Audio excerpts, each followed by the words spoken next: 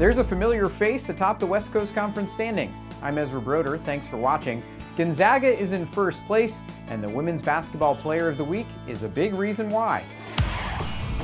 Georgia Sturton led the Zags to wins over San Francisco and Santa Clara, and leading the offense against the Broncos, who led the country in steals, by the way.